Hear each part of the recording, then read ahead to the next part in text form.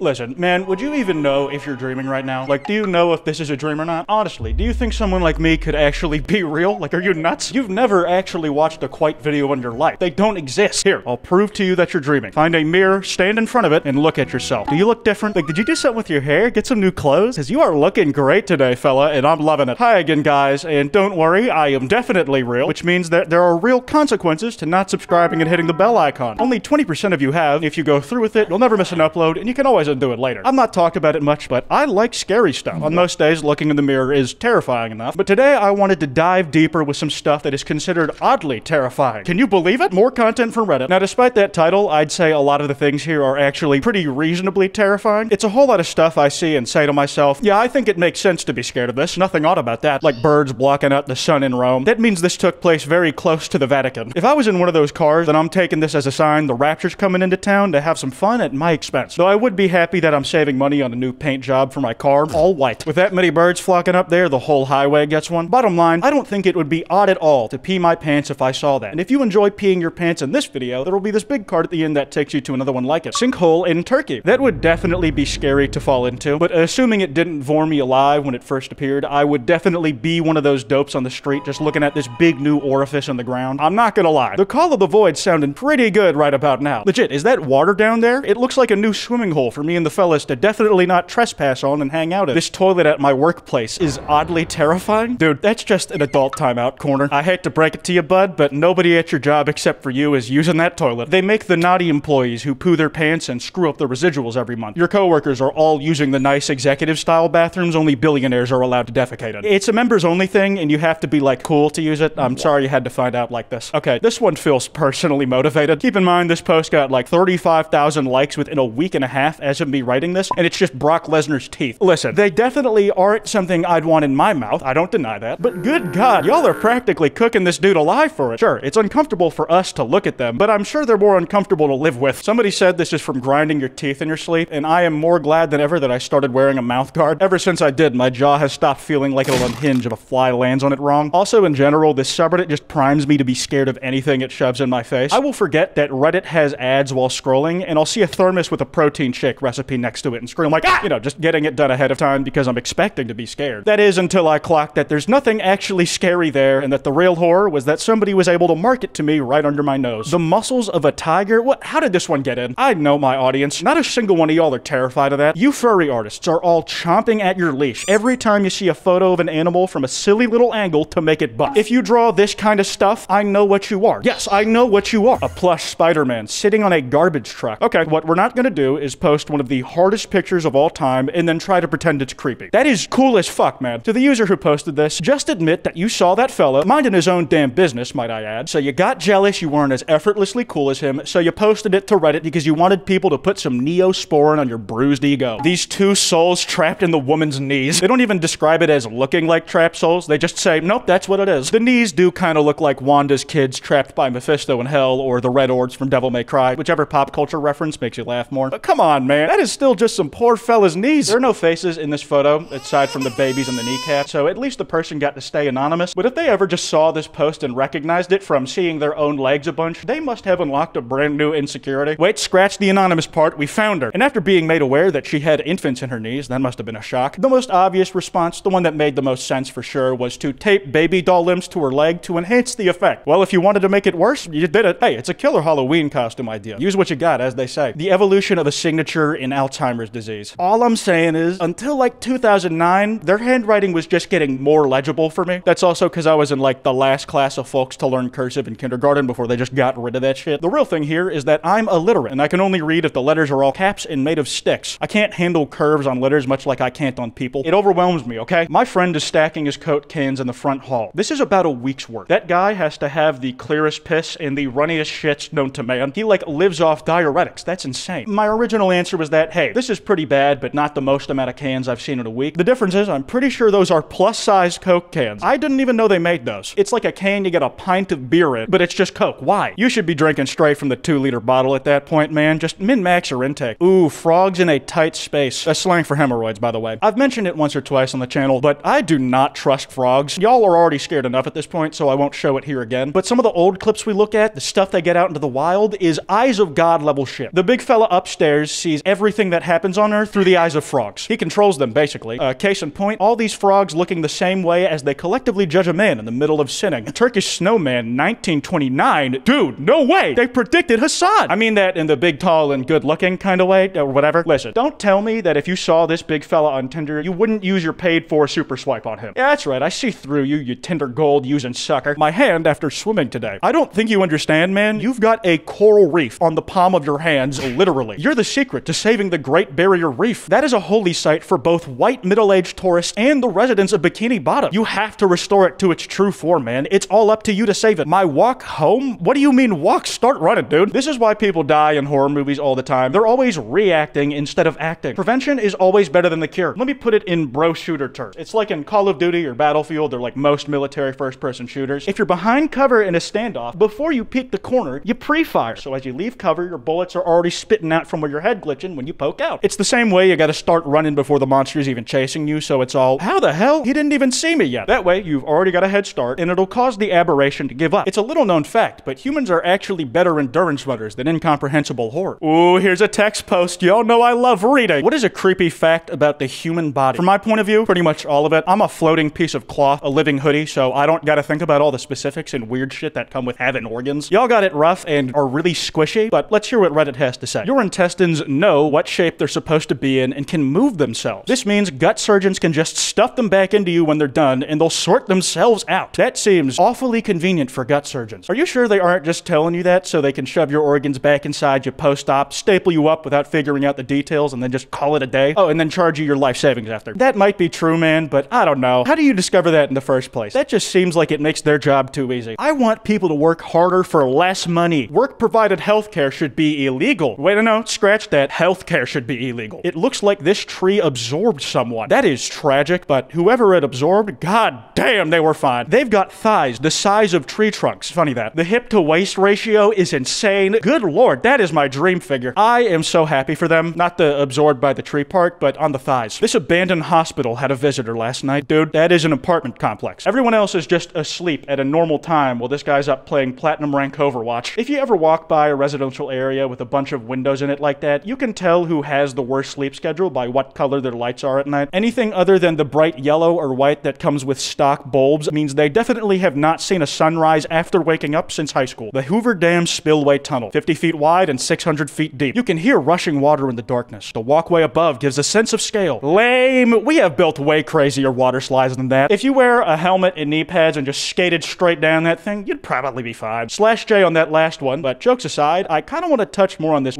scary type of content in the future. And one of the things I thought of was megalophobia, just fear of big stuff. And hey, posts like this kind of make me want to do it more, so let me know if you want that. This street lamp in Rowclaw. That is exactly the type of shit I'd expect to see in a place named Rowclaw. Listen, I know it is not pronounced like that in the slightest, but it's written like that in English, and I am ignorant. And if you used my butchered pronunciation of the Polish word, it sounds like a made-up city in a Scooby-Doo movie. A city that ends up being one of the few they go to that it's actually haunted. Instead of carving the jack-o'-lantern myself this year, I poked a bunch of small holes in a pumpkin and stuffed the holes with peanut butter. I've seen this concept done in different contexts on certain websites. I then let the squirrels go at it, they also do that in the other ones, for 2 days. The result is something truly disturbing. Damn, even pumpkin carvers are losing their jobs to automation. Still, the disturbing part here is not what this pumpkin looks like to us, it's whatever the hell the pumpkin has been through. This dude looks like he has gotten the most mind-bending, soul-slurping, spirit-sucking head ever performed. When he came down from that high, the rest of reality just pales in comparison. His face is stuck in a perpetual gasp. Forget the chipmunks. They do not have shit on whatever this guy was getting. Just some regular rubber gloves washing accidentally opened the gate of hell. Listen, guy, I don't want to assume anything, but the main reason I've seen cloth get stiff like that is because something sticky gets shot inside, and then that sticky stuff gets crusty. And I gotta tell you, that is a lot of stiffed up gloves. I'm not saying you did what I'm implying here, but if you see someone at a grocery store check out with some sponges, latex gloves, and some rubber bands, you either know what they're used for, or you don't. Simple as that. A friend of mine just sent me a picture of his dinner. A slice of cheese, salt, pepper, Tabasco, soy sauce, and ignore the toe. Bruh, how do you expect me to do that? It's practically a Zach Fox album cover. Now, this post is funny to me for a personal reason. You see, when researching content to write about in videos, me and Nina, my editor, split up the work of finding posts. Well, Nina found this one, and it has 0 likes to this day. She saw the grossest food imaginable, not even on a gross food subreddit, and thought, yeah, Kwite's gonna love this one. Sorting by new on Reddit is one of the bravest things a person can do. A wind turbine after being hit by a tornado tornado in Texas. Aw, look at him. He's so sad. What a poor little guy. You listen here, fella. You stay right here, and I'm gonna get some Viagra. I'll shove it in the closest thing you've got to a mouth, and you'll be standing right back up in no time. If only Viagra worked with broken spines. This is Point Nemo, the spot farthest away from any land in the world. You are closer to astronauts aboard the ISS than humanity. All that, and this cocky little shit still just went out there on a sailboat. Listen, you're asking to get smited by whatever sea gods you don't even know you're mocking. This also is another one of those specific fears I thought would be fun to make a video of.